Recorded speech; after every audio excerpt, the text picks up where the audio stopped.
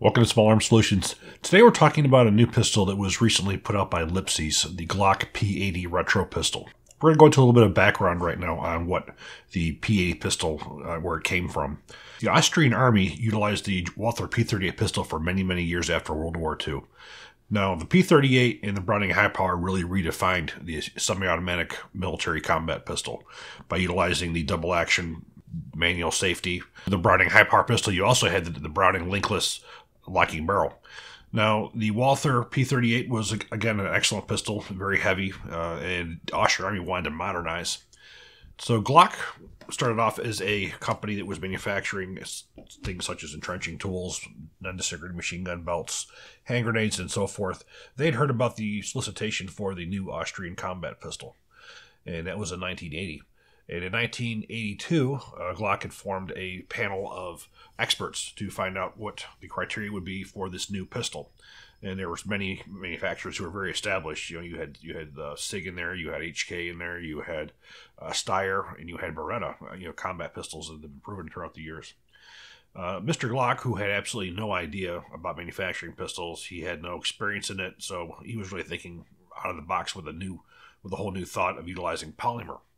And the first pistol that was produced was the Glock 82. The Glock 82 was the first prototype Glock pistol that was tested by the Austrian Army. And we would later know that as the Glock Gen 1. The Glock pistol used a pebbled type of a grip on the frame, polymer frame, which was very revolutionary at the time. At the time, the only time we had seen a polymer frame was on the HK VP70, which, although the design was sound, it was not very well received due to the fact that it had a horrid trigger, more like a staple gun than an actual handgun. But Glock was the first one to introduce a polymer frame successfully, and it completely took over the industry and redefined what a combat pistol was.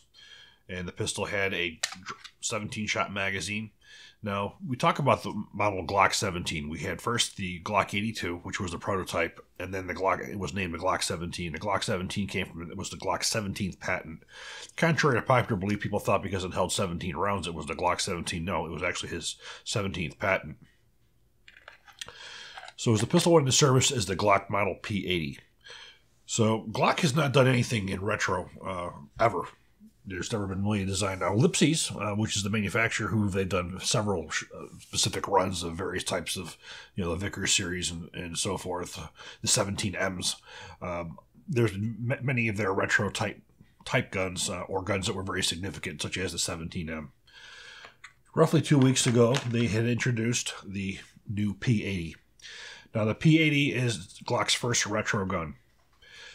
Now, when we look at this firearm, we see a lot of the original Glock 17 or Glock 82 in it, but we also see quite a bit of the modern Gen 3 in it as well. So today what we're going to do is we're going to take a look at it and show some of the differences. Now, the original P80 pistol, which was adopted by the Austrian Army, was the Gen 1. There was another country who also adopted it, and that was the Norwegian. As we're going to see from the photograph, the way the Norwegian guns were marked. And then we'll also take a look at how the original P80s were marked. P80s basically had the P80 designation that was on there, but it also had the sign of the Austrian Army, which was a circle with an upside-down triangle. And that will be found on the slide. It will be found also on the frame down near where it said Glock. So when you take a look at the P80 pistol, it's one of those things that's very much so like several of the other guns who have been recreated throughout the years of military pistols. You're there, but you're not quite there. There's a lot of additional things that could have been done that wouldn't have been cost effective. But due to the fact that the MSRP is about $670 for this pistol, I guess myself, I'm not too concerned about some of those changes because this pistol here is not a true commemorative in the fact that because of the cost, this can be used as a target pistol. It's not necessarily just a collector's pistol. There are people who would buy this. For instance, this is the reason why I have this is because it is a collector's pistol. I tend to have, as you see from here, I have pretty much all the generation 17s. I have the Gen 1, 2, 3, 4, and 5. I have a 17M here as well. So I tend to want to collect all the Model 17s myself. So taking a look at the pistol, what we're going to do is we're going to go from top to bottom and we're going to see what's the same and what's different. So first off, we're going to take a look at the frame. When you look at the frame compared to the original Glock Gen 1 frame, there are some differences. If you notice the way the pebbling is, how far it goes up on the Gen 1 versus the P80, it goes up quite a bit higher. Now, you would think that all they had to do was take their original molds and and redo it. Well, no, Glock had not had their old molds. They had refurbished them and used them for other purposes. So they actually had to recreate the original mold, which they did an excellent job on. So you can see we have the pebbling on the grip. We also have the pebbling on the front of the trigger guard as well. We have the standard trigger, which is a smooth trigger, which is what came out on the original Gen 1s. We have the smaller magazine release, which came on those as well. Now looking at the slide what we have here is a Gen 3 slide. Instead of having it be the Tenefer finish of the original Gen 1, which is no longer in production, this is the NDLC finish. For as far as the sights are concerned, it does have the original plastic sights on there as well, which is what came with it. We look over to the right-hand side. Main changes is that we have the original flat extractor instead of the one that utilizes the bump on it, so you can tell if it's loaded, so it's not a live cartridge indicator or a loaded chamber indicator. So when you look at the Glock on here, the original Glock pistols did not have the Glock on the side. Now, you also notice the original Glocks had all kinds of proof marks on the right-hand side of the barrel and on the slide. The P80 does not have that. It has basically the exact markings that you would see on a current production pistol, so the barrel would not be what you would consider current, or would be considered current. It wouldn't be considered really a retro the way that it's marked. It does have P80 marked on it. It does have the original polygon rifling, does not have the new marksman barrel on it at all. What I have installed in this pistol is an original Gen 1 magazine, which I had in my collection. Now, the major differences between the two: the original Gen 1 magazine was not designed as a drop-free. It was designed that way, where, of course, in the United States, we want them to drop-free. The Gen 2 magazines have a metal liner in here, which allows it to drop-free. So this was designed for the commercial market, the American market, because we do not accept the non-drop-free magazines.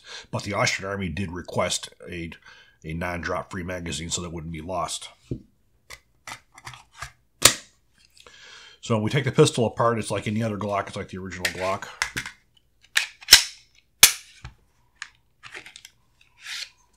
Looking at the frame, we have the standard trigger mechanism that was utilized in the Gen 2 through Gen 4.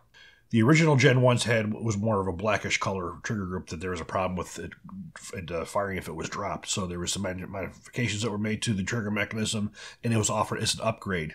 In fact, I can recall in 1991-92 time period when I was working with Laser Max, I was one of the Rochester authorized refurbishment or doing the upgrades. So basically what you would have to do is you would send the serial number to Glock of the pistol that you had. They would send you the new components. You would install them for the customer, and then you would send those parts back. And that was the early Glock pistols. It also got into some of the Gen 2s as well. So they're all serial number ranges. So this does have the modern Gen 3 and Gen 4 trigger mechanisms in it. For the most part, the frame is a very good rendition of it. However, another change that was on it, the original Glock pistols did not have the serial number plates on them.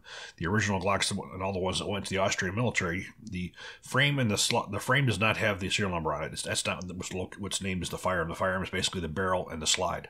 So on the original Glock 17s and the P80s that were sent to the Austrian Army, they did not have a serial number on the frame. Now looking at the slide, we do have the current production captured recoil spring, where in the original Gen 1s you had a two-piece that was not captive. And then, of course, the barrel, this is all NDLC finish rather than Tenefer, as we stated before. But the slide is basically your Gen 3. It has your Glock on the side here. Now the P80, now originally the Austrian pistols would have a circle with an upside-down triangle. And on the Norwegian ones, you would have the Norwegian arsenal symbol, which we showed you in pictures. We're going to show you again. So if you want to do a comparison between the two pistols,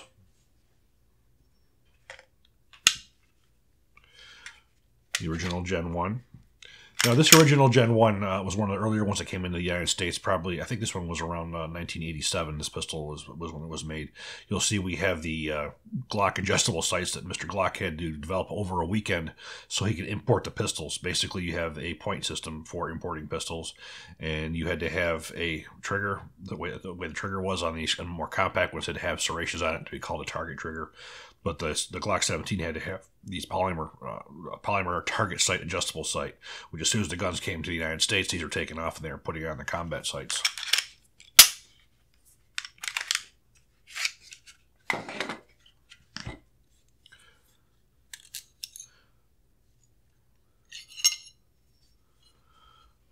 As we originally spoke about the recoil springs, they always utilized the flat recoil springs. However, the original ones were not captive. The slides, it's actually very easy to see when you even look and you feel the difference between the finish on the NDLC versus the original Tennefer. In fact, the original Tennefer, you used to hear stories of Austrian soldiers who were sharpening their knives on these slides. That's how hard the finish was. It was nearly diamond finish. And of course, NDLC is a more modern finish that's utilized both in Austria as well as in the United States. The original Tennefer was a cyanide-based finish that could not be done for EPA reasons in the United States ever. And the guns that are made in the United States and the guns that are made in Austria are made the exact same way, so any changes that were made in the United States were done in Austria as well.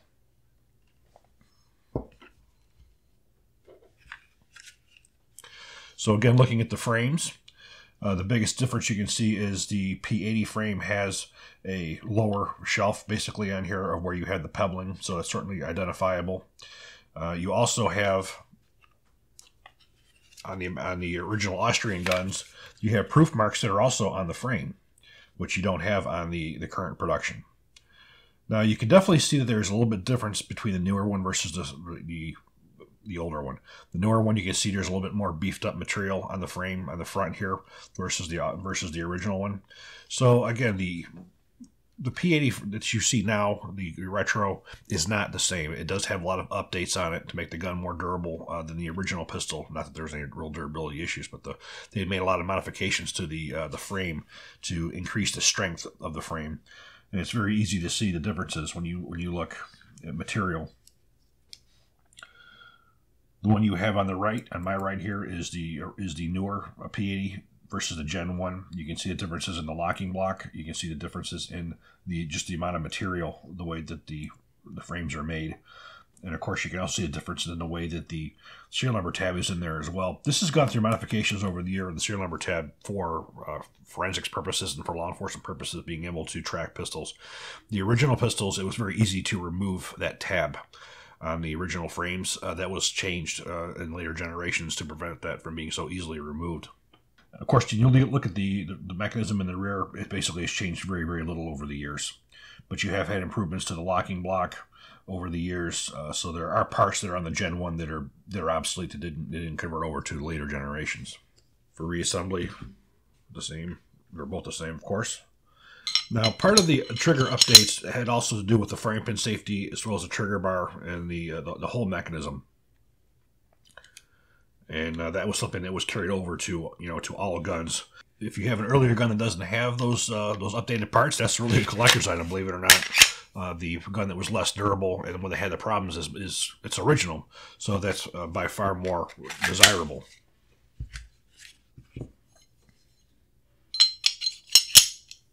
The P80 comes in at a really good price at $669 retail. However, street prices tend to be up around $1,000, and that has a lot to do with the availability.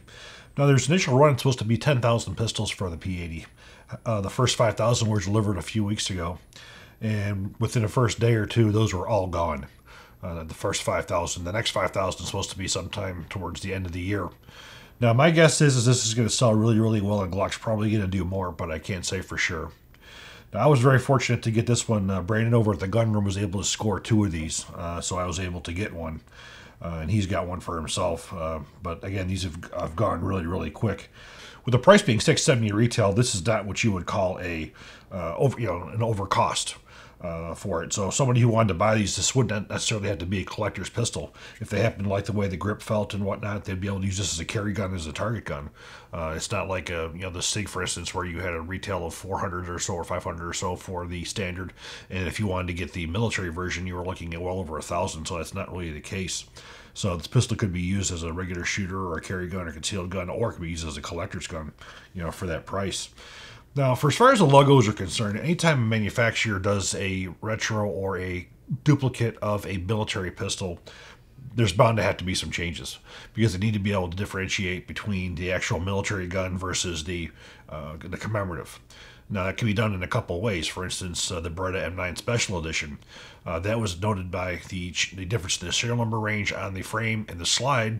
The PB on the left-hand side, excuse me, the right-hand side, the PB, the font was different on the PB. It was stylized commercial versus the military Gothic. In the case of the SIG M17, the main change was the serial number range, as well as the missing of the P mark for the proof mark on the slide and the barrel. On the Glock pistol, there was a couple different ways this was done. On the Austrian military pistols, right on the slide before the P80, you would have had a circle with an upside-down triangle that also would be on the frame right next to where Glock was. I've never seen an actual Austrian military pistol to know how the barrel was marked. The barrel here is marked the same way the Gen 3 barrels are, with the addition of the P80 on the side as a standard Gen 3 P80 barrel. So there was an expectation that there was going to be some changes from the original. And the change from the original P80 pistols did not have, as previously stated, a serial number plate on here. The serial number was on the slide and on the barrel. Now, the one disappointment was I would have thought that Glock would have been able to put the proof marks the way the Gen 1 had on the sides. So this looks more like just a Gen 3, where if you look at the Gen 1, you would have the different proof marks on the side of the barrel and on the frame, as well as on the slide. So those proof marks were not there. So again, we definitely could tell this was not meant to be an exact rendition. It was meant to be more of a commercialized one. Now, this thing comes with some neat stuff in the case. They did come with the original Tupperware container. Interestingly enough, this is the Gen 3 with the finger grooves on here rather than the original one. The original Glock 17 Tupperware container would have a space in here where they would be able to have 18 rounds of 9mm ammunition. Now, we can see what the hole is here. This hole is very interesting because the original ones, the pistols had to be decocked when inserted into here. Due to the fact that there was a lot of accidental discharges because people had to pull the trigger to put them in here, they made it so now you can put the pistol in and have the trigger not be pulled. Now, the whole reason for this hole right here was when these originally were made in Austria, there was a rod that went through to secure them. So you would have all these Tupperware containers all lined up and a rod that would go through, and that would hold everything secure. So that was the whole point of that. Now, when you look at the magazines, it did come with 2 magazines, and you have a Gen 5, well, I refer to them as sissy loaders here to load the magazines. You do have your cleaning rod, your cleaning brush, and you also have the mandated trigger lock. The original Tupperware containers, that was prior to having the mandate of having the trigger locks. Now, when you take a look at the case, you have a case that has the rendition of the original Glock P80 pistol with a very, very short history. We also have your operator's manual, and you have a certificate of authenticity. And it has Gaston Glock's signature on there with a brief history of what this pistol is. So you do get a very nice presentation case. So we look at who the market is for this. Well, first off, you're going to have your Glock collectors, which is what I am. Personally, I love the Glock 17, the original pistol. I have a Gen 1, 2, 3, 4, 5, so naturally I went after the P80. I also got one of the G17 M pistols for the commemorative, which was also done by Ellipses, and I also have a Model 17 cutaway. So, as a collector, you're definitely going to buy this. Now, as somebody who just likes this frame, a shooter, a target shooter, they're going to buy this as well. So collectors, as well as you can have this for just regular shooting, as I previously said, because of the cost of it, this can be bought as a regular shooter. Now, taking a look at the slide on here, this is basically a Gen 3 slide. It does have the new NDLC finish on. As we said, they couldn't do anything with the original Tenefer finishes due to environmental reasons. So this was basically the newer type finish that we have. Now, the original Tenefer finish that they had, Austrian troops with their Ps were known to use the slides to sharpen their knives, which is an indication of how hard these slides were with the Tenefer finish that was on it. Now, like any other pistol, this basically being a Gen 3, you can upgrade this pistol to any way that you would want. So for the person who wants this as a shooter, you can add any sights to it, any trigger you want to it. Basically, anything you can do to any Gen 1 through 3 Glock, you can put onto this. For as far as the slide is concerned, as I said, we can do anything for as far as the sights. The one thing you don't have is an accessory rail here, so you're not going to be putting any kind of a flashlight or any kind of a laser mounted to it. That's pretty much the only thing you're not going to be able to do with this versus a newer pistol. Now, those of you who like the Gen 1 pistol, now the Gen 1 pistols, there was very few of these that were brought into the country. And the ones that you do find generally right now are extremely worn. This particular Gen 1, I have sort of a neat story behind it. I went home for a visit to my family in New York and went to the gun shop that I worked at when I was in college.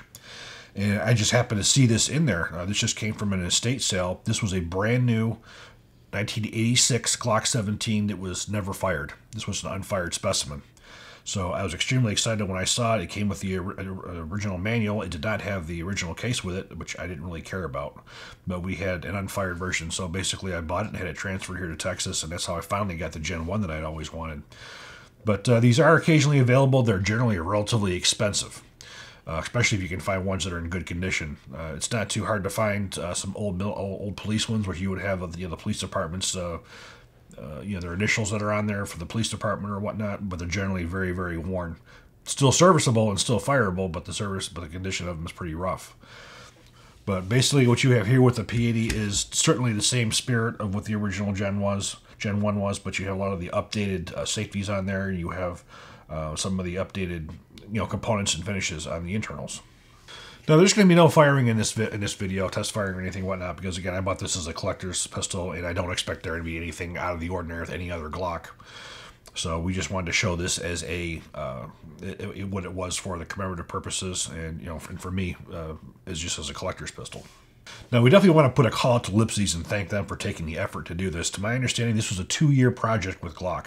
Glock has never done any kind of retro-type pistols. I think they're now starting to see that there's a lot of interest in what they did in the earlier days.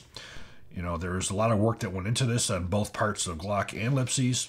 Lipsey's was able to get a limited number of these. They've also had some other projects with Glock. For instance, the 17M, that was also a Lipsey's project that they had with Glock.